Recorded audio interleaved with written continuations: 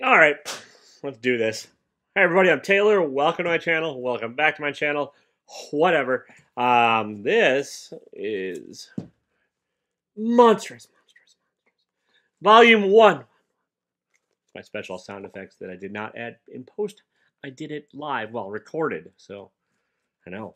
I'm that talented, folks. That talented. Yeah, this is a beast of a book. No pun intended. It covers... Okay, let me just sort of start over. This is Volume 1, Monstress. The first 18 issues of an ongoing series of the same name, called Monstress. Written by Marjorie Liu and art by Sana Takeda with lettering by Russ Wooten. I might have butchered the pronunciation of some of those names. I apologize. I'm going to butcher a lot in this video because, yeah, it's a chunky boy and it's a dense, people. Okay, yeah, so this is an ongoing series, like I said. This is I'm guessing probably about the first half of the series, although I don't know if they've announced an ending to it or anything. You can sort of tell there definitely is going to be an ending. Like, Marjorie Liu's writing is definitely purposeful and it has a direction. And you know the story is going somewhere, although it does kind of meander and like have side things and the possibility of other series that spin off from this. But the nature of the story is you can just sort of tell like it's heading in a direction. I don't really know what the damn direction is sometimes, but it's heading there. So it took me about a week to read this, which is kind of surprising. Generally, I'm a pretty quick reader, and I can read comic books like much more quickly than novels just because of the nature of the beast. But this really, even though it doesn't necessarily appear that like the pages are, that doesn't really appear that dense with the amount of writing and stuff. It is the storytelling itself. It just kind of like chucks you into the action. There's not a lot of explanation, and like you just kind of get thrown into this world, and you have to learn as you go what the heck is going on. And you still, at the end of the 18 issues, I don't even know if I really do. I think I have an idea, and I have a notion as far as the main character and what's going on, but like, yeah, you're still like Marjorie Liu does not hold your hand while writing this. She just kind of chucks you in there and like has a very dense and see dense. It's a word of the day. Very well built, detailed world that you just kind of like have to learn about as you go, because it's like if some of it gets explained, like there's at the end of most of the issues in here is like something from one like here it is. Professor Tam Tam, who like gives you a little bit of page dialogue, a tidbit of something in the world. Oh, and that's Professor Tam Tam's a cat with 3 tails, by the way, at least 3. But that's still, it's like just a little bit of a nugget of the world. There's just so much going on in here. Like there's a glossary, which is mostly cast of characters, and you kind of need it. Like the 4 main characters, Micah Highwolf or Half Wolf, yeah, is the anti-hero / protagonist. And we're gonna get into a little bit of spoilers from here on out. So, and I'm also gonna be reading some of this because I forget some of these names. There's so many of them going on. Zin is a monster that's sort of trapped inside Micah. Think Venom, kind of like Venom, honestly, a lot like Venom. And Kippa is a little girl, half fox, half human, that travels along with Micah. And then Ren Memoriam, who's a 2-tailed orange tabby cat, and Necomancer. Necomancer? I don't know. Like the words are all made up, people. They're all made up. I don't know if pronunciation matters, but whatever. And yeah, like there are parts of this book where I was really confused. And for the first volume of it, the first like probably third, I think the general readers can be like, "What in the goddamn hell is going on?" Because it's just kind of you just kind of get thrust into things in the middle of a story. And then you go backwards and forwards in time a little bit, or you go into an internal dream state without warning that sort of explains things, but also sort of muddies the waters a bit. And so Micah, at the start of the story, is being sold into slavery because she's an arcanum. Arcana? See, this is where I need the glossary. Arcanic, which is also like half human, half ancient god, or like not necessarily half, but like a mixture of humans and ancient gods. And she's missing an arm. which doesn't have much to do with the half thing, but it's part of the story, and is being sold into slavery, and hilarity ensues from there. No, not just kidding. There's not a ton of humor to this book. There's a few words and stuff, like a few little lines that are dropped in, and they're kind of funny. But like, for the most part, it's a very serious, solemn tale. And Micah is not always a likable protagonist. In a lot of ways, she's an anti-hero. She's trying to figure out her past and to figure out a direction in her future, and also try to cope with this monster inside her that gets hungry and wants to eat things. And so and Micah is also angry at the world and bitter and has a lot of parental issues, and so she's not always nice. And the monster's not always nice, and they do some not always nice things, some truly horrific things. And then the cast of characters, the supporting characters, with the exception of the little fox girl, is adorable and probably should have her own series at some point. They're all like multifaceted and have different motivations and everything too. So like, it's a lot to keep up with. The artwork is gorgeous by Takeda, like fantastic and detailed and rich and moody and atmospheric. But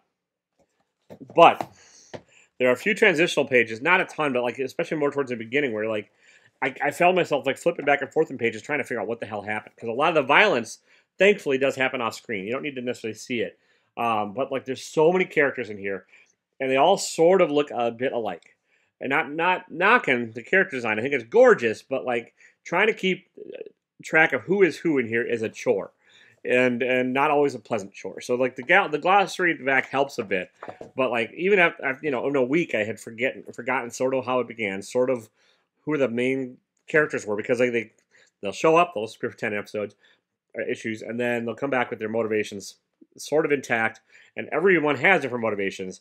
They're all trying to get Micah for one reason or another, or something she's carrying for one reason or another, or the combination thereof. And then there's like 5 different factions that might want to start a war, might not want to start a war, might want to end the world, might want to save the world. Lots of like different political intrigue, like political factions and intrigue going on, and a lot of everyone's in it for themselves, but also they're all chasing after the Micah, who might end the world or might save it. So it's a little bit tropey in that regards as far as the main character, but it's still really well done. It's just kind of like it kind of reminds me of like an N.K. Jemisin novel. Like you just kind of get chucked into it, and like if you sink or swim, which actually there's a sequence in here that like kind of plays off of that. So you have to be patient with this if you're going to read it, and understand that you're not going to necessarily get what's going on. Like 18 issues in, and I'm still okay. I don't know. But there's enough to it. Like the art alone is enough to carry this series and make me want to read it. And the character design, while I said a lot of characters do look alike, they do. But I think that's great, because in the world, like really a lot of people look kind of alike, and a lot of things look kind of alike. So not that this is realistic. There's giant monsters and aliens, and not aliens. Well, maybe aliens. You're not really ever sure what the heck these ancient things are. They're ancient. They might be gods. They might be aliens. Whatever. And yeah, the world itself is like a steampunkish kind of, sort of, but they don't really focus on the steampunky elements a whole lot. Interpretation of Asia-ish. It doesn't really translate into like any true version of Asia as far as I know. And I know I'm kind of all over the place with this review, and I sort of apologize, but the book is kind of all over the place. However, once you sort of distill it down to its essence, it's a chase book. It really is. Like I said, pretty much everyone in here, every faction, everything else is chasing after the most important girl in the world. And the most important girl in the world doesn't know what the hell's going on. So that's the book. It's not a whole lot of spoilers. You sort of figure that out right off the bat. But then and everything gets fleshed out and branched out from there. And by the end of the book, you're still not necessarily sure of what Micah's real motivations are. You know, she's looking for someone from her past, trying to figure out also other parts of her past that are left to her, trying to collect certain things, and that's kind of it. And then everyone else is chasing after her. So think Fifth Element. Think any Brian K. Vaughan series. Think almost fantasy tropish novels. Like, you know, you have to find the one thing to get to the other thing, and that's sort of the weakness of this. I think is like there's a couple. The coloring is very moody and dark, which I love, and it's atmospheric. But I think it would be helpful if different scenes or different characters were colored slightly differently, just to give a little bit more the reader a little bit more of a helping hand. It's a nitpick, but I think it's there. Like, I mean, it's everything is just kind of this sort of washed out dark sepia palette. And get over here, you son of a. Like the whole world. I mean, it is gorgeous. I mean, it's one of the best drawn comics I've ever seen. So like, I really am kind of picking at the nits, folks, picking at the nits. But I do think like it could be a little bit more helpful, especially because there's so many like side characters and stuff that get introduced and then disappear and come back later, and like having some clue as to who they are that's a little bit more like visual would be helpful. And that the fact that the main plot is kind of a video game kind of plot is also, I think, a little bit of a weakness. Like, you go here, you collect this. Oh, no, you got that, but what you really need is this. Oh, no, you got to go there and get that. You find out that's not really what you need, so you got to go here to get this. Oh, no, okay, you're getting captured, and then you got to break out, and then you have to go find this and get this and this, and collect this and collect this. Oh, and then you find out what this leads to this. It's Zelda. It's not awful, and it's just kind of that's it for the main plot. It gets like surrounded by like I said, a whole lot of political stuff and a whole lot of intrigue, but the main plot is a video game chase sequence, not a chase sequence, but a fetch sequence. Again, I am kind of nitpicking. I enjoyed this, it did take me a lot of time to get into it. Like I kind of was like debating whether or not I was going to finish it and review it, just because I was like, you have to be in the mood for something like this, and it's one of those you don't really want to force yourself to read. I never really want to force myself to read, but I found myself for a little bit in here, especially in the beginning, having to force myself to go to the next issue, next page, next whatever, just to keep going.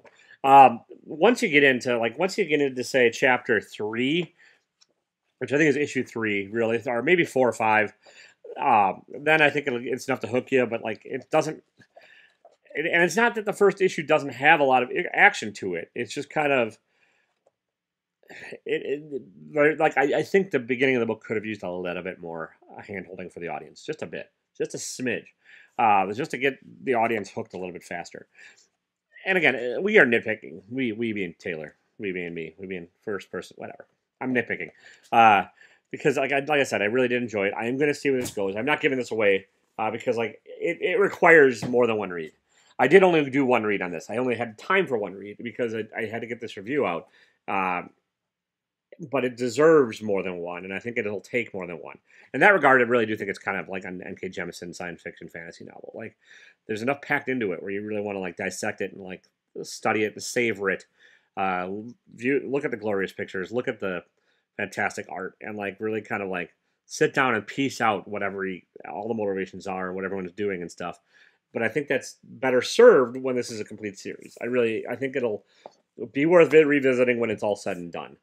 I would really, really not recommend getting this as a monthly. I think it'll be very frustrating if you do. I mean, you can collect the issues, obviously, but I would recommend if you're going to read it, I would read it in volumes, because I think you're going to forget what the hell half these characters are. You're going to just bang your head against the wall, which there's a character here that bangs their head against the thing right off the bat. And it's just kind of, I think it'll be too much to take in for most people, and too much to try and retain. Like I know if I were to like read one issue, like, and I put it down for a month, I'd pick it up, from the starting point the next month. I'd be like, what in the goddamn hell? What did I miss? What?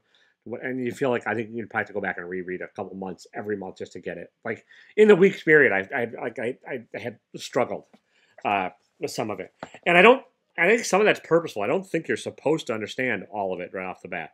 It's an interesting choice, and I'm along for it. But you gotta know you're just not gonna like get it all. So, like, you're just not. So I don't know. Like I said, I know this one's kind of all over the place, but I really wanted to dive into this because it's been sitting on my shelf for a while, and it was sort of an intimidating book to kind of open up and try and get into. Not because I thought it'd be crazy hard to do, but like every time you read the first couple pages and you're like, what the heck? All right, I guess we'll keep going. Or you're like, wait, do I have to back up and start over and go for it? And yeah, and I think you'll be intimidated for a bit, for at least all of it. Yeah. No, I really enjoyed it. Let me know if you've read it. Let me know what your thoughts on it are. I know it's won a boatload of awards. I've been nominated for a boatload. I think rightly so. And I think I'm looking forward to seeing what the next end game is. This is the first issues 1 through 13. I believe 35 issues are out now as of the time of this video, which is sort of three-quarters of the way through 2021. And I don't know if they've been published in a while. The last one I could sort of find, I think, was in January or February, so I don't know if they're on hold or if that was it. Not really sure. I didn't. Wikipedia said it was ongoing, but I didn't do a whole lot more research than that because I like going into these reviews a little bit unrehearsed and unscheduled and unresearched. But I did think this is at least required a little bit of a cursory glance at other things. So that's kind of all I got. Even if you're female anti-hero with a monstrous villain, monstrous, kid, monstrous. Spelled monstrous, not monstrous. Even if you're a villain, maybe hero, and the fate of the world depends upon you. I don't know. And you live in a matriarchal society with giant cat people and cats and all that. Oh yeah, sorry. You know what? I'm not going to end this one quite yet. One of my favorite characters is the cat, the wren. What the hell's it? See, I remember the names of it. It's kind of like Master Wren Memoriam is one of my favorite characters. It's a snarky cat that speaks English or whatever the heck the main language is in this world, and can speak with the dead and has some necromantic powers, although they call it necromancy here, necromancy, whatever. And the motivations shift, and like honestly, the alliances shift with this cat. Curse your sudden but inevitable betrayal, you stupid cat. Kind of like a real cat. Cats are kind of evil. And I believe the number of tails are relevant to the power. I think the more tails you have, the more powerful you are. I think, maybe not. I don't know, but yeah, a trickster cat with 2 tails is probably my favorite character in here. So, yeah, all right, that's the end of that part of rambling. Pick it up, judge for yourself. I don't know. This I think is still in print, or you can find it. I know there's also trade paperbacks you can get, but this is a glorious hardcover volume. Really nice paper quality, really well bound. So if you can afford this bad boy, I'd say get this bad boy. And yeah, okay. Anyways, as I was saying, if you find yourself with one arm being sold as a slave and, have the power to destroy the world trapped within you with an ancient monster, maybe go ahead and destroy the world. But don't be a dick about it. All right, see ya.